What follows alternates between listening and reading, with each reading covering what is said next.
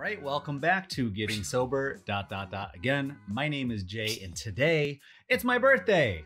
If you haven't yet, don't forget to give this video a thumbs up, and don't forget to leave us a comment in the comment section down below. I especially love hearing from you, and especially on my birthday. All right, that's the last time I'm gonna say that. Probably not, but let's get started with today's episode. So technically, it was yesterday. My birthday was yesterday. And really the only reason why I'm bringing it up, I'm not the type of person that likes that kind of attention, which I know sounds weird because I'm hosting a YouTube channel. But why we're talking about sober birthdays today is because there's gonna have to be a first time for everything. There's gonna have to be a first sober birthday.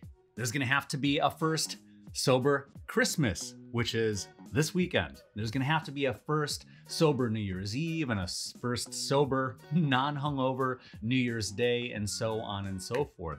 And the reason why one of the reasons why I chose to get sober when I did, which was October 30th of 2020, was because I knew myself to know that in addition to naming the channel Getting Sober, again, that I would try to get sober and then I would fail and then I would have to find myself getting sober, again. And I knew this about myself. And when we know more truths about ourselves, it makes the path ahead a little bit easier and maybe a little bit more predictable. But sometimes we maybe don't want to feel predictable. Sometimes we don't want to feel like everybody can predict who we are and what we're gonna do next, especially me. And because I knew that I had gone back to drinking so many times, I wanted to take the edge off of this new territory of sobriety, because all I had ever known was to drink. All I had ever known on birthdays was to get absolutely trashed, to get annihilated, to get drunk beyond all repair. Year after year, as soon as I turned 21, I had spent almost every single birthday exclusively drunk. And then probably the next day, and then probably the next day after that. But this year is now my third consecutive year of being sober. So going back to my current sober streak sobriety date of October 30th, 2020, is that I wanted to give myself a head start. And now we know that New Year's resolutions are right around the corner. Our last episode, which I'll put a link to at the end of this video, our last episode talked about using this month as practice for your New Year's resolution, because we talk about the 3 P's or the 4 P's of sobriety. The first P being preparation, the second one being practice, the third one being patience, and the last one being persistence. Now, when it comes to preparation, I knew that I might go back to drinking. I knew that if I gave myself enough of a head start well before my birthday, which is December 20th, starting on October 30th, that would give me all of the month of November to work out the kinks, to get it right. And still, if I had a detour or a relapse, that I would still be in pretty good shape to meet my goal of being sober on my birthday. And sometimes we are our own biggest obstacle to achieving our goals. Sometimes we get in the way of our own blessings. And sometimes when we have no better tools at our disposal, we do what? We self-sabotage. Instead of working through the emotions, instead of working things out with our friends, with our family members, with our coworkers, we just bottle it up, stuff it deep down inside, never to hopefully return, and we drown it with beer after beer, bottle after bottle, and hope that the pain will disappear, never to return. But of course, because we never solved the problem in the first place, because we never dealt with that pain, with that trauma, with that emotion, the pain's still there, the trauma's still there, the problems still lay unresolved. And I know that for a lot of us, myself included, I didn't really want to tackle all of these feelings and all these repressed memories head on, because if they were painful in the first place, then they're probably still going to be painful now. However, when you experienced what you experienced, you were younger and less experienced than you are now. So you have to know that The version that you are now and the version that you are going to be moving forward is not going to be one that's going to be less capable of handling whatever it was that was bothering you in the first place. And on the topic of New Year's resolutions, when we say new year, new me, the only difference between wishful thinking and reality, or this new reality that you're hoping for and wish to have for yourself, is effort. The only difference between wishful thinking and this new reality is effort.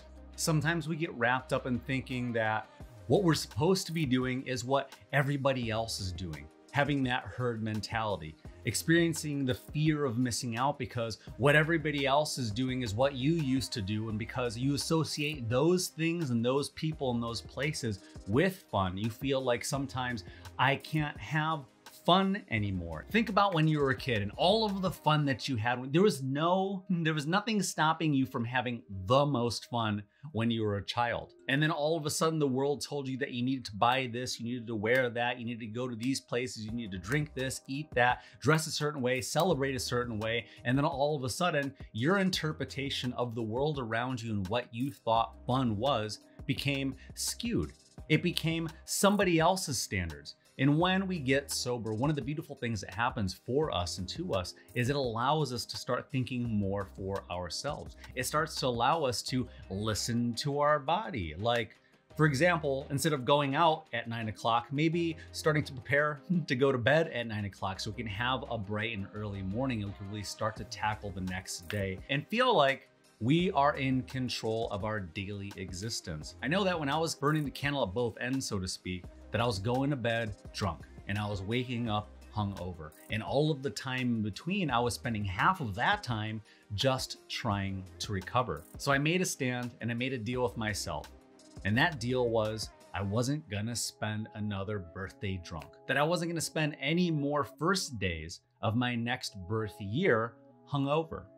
And with all of the time that I have, and with all of the abilities that I'm able to tap into by just feeling well, I've been able to cross off much more on my to-do list, feel much more productive, and lay my head down each night knowing that I've done everything that I possibly can to feel like I've earned my sleep. Sometimes we let our self-worth dictate our emotions. And in turn, that makes us want to feel celebrated or thought about or cared about or loved externally. And of course, it's nice when other people show us that they care about us, that they're thinking about us, that they miss us. But whatever happens to showing yourself that you care about yourself, that you miss the old you that didn't need alcohol to have fun, to go on an adventure, to use your imagination, to believe that the sky was the limit and you could be anything that you wanted to be in this life. I bet that if you asked that 5-year-old version of yourself what they wanted to be when they grew up, the answer wouldn't be drunk or hungover. And now when I say that I'm healthier and I'm happier than I've ever been, I also too want to clarify that because I want to keep this channel as real as possible. Sobriety doesn't give you an endless amount of energy. Sobriety initially in the beginning doesn't really fix your sleep. For some of you, it does. Sobriety isn't going to fix your credit score overnight. It's not going to fix the relationship with your friends and your family members overnight, but it is going to give you the ability to start really focusing on what's most important. It's going to start allowing you the ability to get the rest that you deserve and accomplish more of the things that you want to do and start to really materialize this future that you believe that you're worth having and that you always thought that you could have, but the only thing that was standing in your way of achieving that was yourself or your drunk self. And think about this. Why is it that on your birthday, you choose to celebrate by poisoning yourself? Who would you choose to poison on their birthday? Your worst enemy or your best friend? So the difference is stop treating yourself like your worst enemy and start treating yourself like your best friend. And I imagine that the universe will start to reward you and show you what you've been missing out on. One of my favorite analogies with drinking is the birth cake analogy. And since this is a birthday episode, I'm gonna go ahead and go over the birthday cake analogy. And since this And since this episode is about birthdays, I want to share with with you the birthday cake analogy. Now, the birthday cake analogy is fun and it's simple, and it'll give you a new way of looking at your current or previous alcohol use. So here we go. So the birthday cake analogy is simple. When would you normally have birthday cake? On your birthday, or maybe on your friend's or your partner's birthday, or maybe somebody at the office. But really, how many times a year would you normally have birthday cake? Once, twice, 3 times, maybe 4 times a year, you'd have birthday cake. Now let's pause. Why would you have birthday cake? Because it's a special occasion. Now, when would you normally have alcohol on a special occasion? Something happened along the way that we decided that we're adults and we could do whatever we want, whenever we want, however we want. And that includes drinking morning, noon, and night. Now imagine that birthday cake. Instead of just having the birthday cake on your birthday or on somebody else's birthday, you started to have a little bit of birthday cake, I don't know, after work. It was a stressful day after all, and you're an adult and you can do whatever you want. So Monday after work, you go and have a little bit of birthday cake. And it was a stressful day and you still have a little bit of that birthday cake left over. So while you're preparing dinner, maybe have a couple of bites of birthday cake. And since we're having dinner, we might as well have a little bit of that birthday cake with dinner, because why not? We have birthday cake with dinner. And then it's been a long day and we want to unwind. So we're going to sit down in front of the couch and we're going to turn on our Netflix or a Hulu or Amazon Prime, watch the news, whatever it is. And we're going to do so with a slice of birthday cake. Now, of course, at the end of the night, we can't sleep unless we have a little bit of birthday cake. And so the cycle starts all over again the next morning, when we maybe start to have a little bit of birthday cake with our coffee in the morning. And then we go to lunch the next day during our work break, and we have a little bit of birthday cake for lunch. And then, of course, we're itching to get out of work, and we know that it's going to be 5 o'clock somewhere. And as soon as we get out of clock, we go somewhere and we have a little bit of birthday cake. Now, it sounds ridiculous. You might say, well, who would have so much birthday cake? And though there are people that are having a lot of birthday cake, a lot of us were treating alcohol the same way that we might have been in this ridiculous birthday cake analogy. And I want to remind you that wherever you are in your sobriety journey, that's the best day to start was yesterday, and the next best day to start is today. We have some very important holidays and some very important milestones coming up, and I want to remind you that the people that are on your team, whether they be in your household, whether they be in your family, whether they be your coworkers. Imagine if a survey had gone around and they got to ask, which version of you would they rather have on their team? The sober version of you or the drunk version of you? When we start to retool our mind and we start to really think about silly things like the birthday cake analogy and start to think about, I don't know, the people around us, it starts to help us to realize that maybe we weren't acting our best. Sometimes it makes us think that maybe we weren't being our best. And maybe it allows us to understand that we were the ones that were limiting ourselves from achieving all of the things that we want in life. From having the relationships with our friends, with our family members, with our kids, with our spouses, whoever it is. And I'm willing to bet that the next years of your life can absolutely be the best years of your life. You deserve to have more mental clarity. You deserve to have better health. You deserve for this to be a new year and for it to be a new you. And I want to leave you with a couple of ideas moving forward for this new year to hopefully help you to get to where you want to be. And the first one is, ask yourself, am I there yet?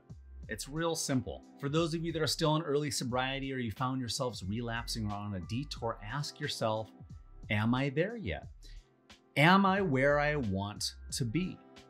And if the answer is no, then keep going. We always talk about sobriety being a journey and the cross-country road trip analogy. If your intention was to go across the country, would you just stop in the middle of the country and then just decide, no, this is it, I'm done. This is just where I live now. You wouldn't do that to yourself. So if you wouldn't do that to yourself on a cross-country road trip, don't do it to yourself in your sobriety journey. And speaking of new habits and new years, I want to hear what your New Year's resolutions are in the comment section down below. I want to hear what you've got on your plate, what your aspirations are, where you hope to be. Are you trying to lose weight? Are you trying to feel great? Are you trying to string along 30 days of sobriety or maybe 6 months of sobriety? Whatever it is, I want to hear what your goals are. And also too, I also want to remind you too, just like we keep track of how many days that we've been sober, I also too want to flip the switch in your brain so that you start keeping track of your good behaviors too. One that I recently started doing is, even though I exercise regularly, 30 days ago tomorrow, I will have exercised every single day for the past 30 days. This way it helps for me to create a routine that's a solid foundation for me to start my day from and to create from and to be productive from. And when we know that we can count on ourselves, waking up in the morning becomes less and less of a daunting, miserable, anxiety-filled, depressing task. And if you agree with that statement, don't forget to give this video a thumbs up. All right, I want to wish you all good luck on your sobriety journey. Don't forget to leave us a comment in the comment section down below, and we will see you in the next video. And in case you were wondering, I'm 29, ... Again.